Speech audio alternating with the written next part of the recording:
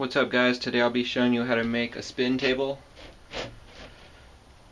You're going to need one of these. It's called a Lazy Susan. When you go to a hardware store like Home Depot, just ask them for a Lazy Susan and you should be able to find something like this. It's got bearings on the inside so it spins. And 2 pieces of plywood. This is 3/4 inch thick. If you get them both the same size, that's ideal. I've already made this one in the past and I took it apart to just show you guys today how I made it. So this is the top piece. This is the bottom part of the top. You can see here I paint on this side. So the first thing I did is I used a straight edge and I went from corner to corner. I drew a line here, drew a line here, and found the center of the piece of wood right here.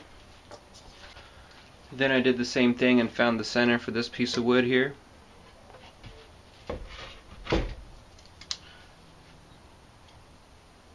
So I just laid this down with this dot in the center. That's pretty much how I measured it.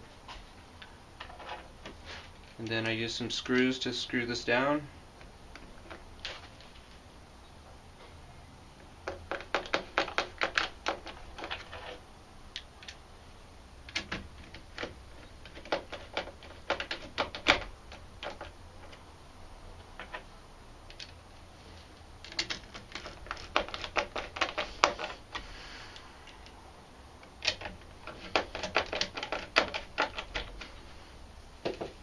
Okay, so then I drilled 4 holes around the outside that line up with these holes here. And I made these holes bigger so that the screwdriver can make it all the way through. So then I flip this over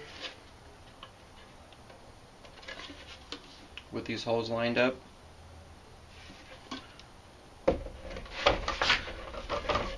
Line up the drill bit.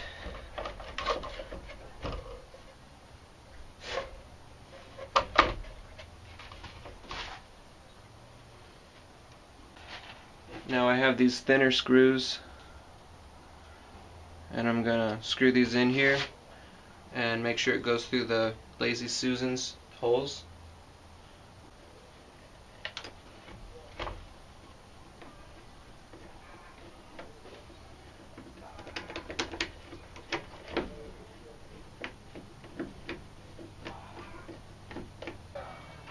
Then I just do the same thing for the rest.